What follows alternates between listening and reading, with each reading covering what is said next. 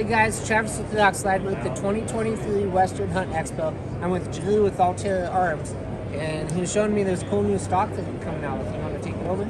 Yeah, so actually this is the existing Carbon Hunter 1 that we've previously sold and put on all our rifles for the last 6 years now. We're going to be releasing this stock as a component stock for sale on Tikkas and our C2 action. And as far as the new stock goes, this is our Carbon Hunter 2. We're going to be releasing this one for all the Remington clones. What we've done with this stock, very similar grip. We've changed the position of the trigger so you don't have to reach quite as far for people with smaller hands or medium normal sized hands. We have an integrated flush mount pick rail with flush cup on the fore end.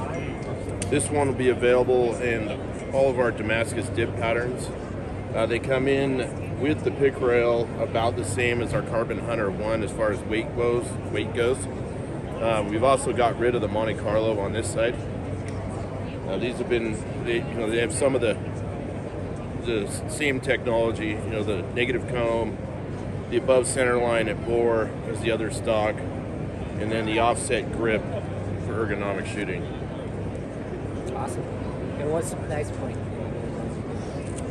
We're still developing that. Okay. Somewhere to be determined. Awesome. And do you have a time frame when it's going to come out? So the Carbon Hunter 1 released as a component stock for Tikkas probably in about 2 weeks. Awesome. And the Carbon Hunter 2, we've been putting these on some of our rifles for several months now, but we'll probably be selling these as component stock within the next 2 months or so. Awesome.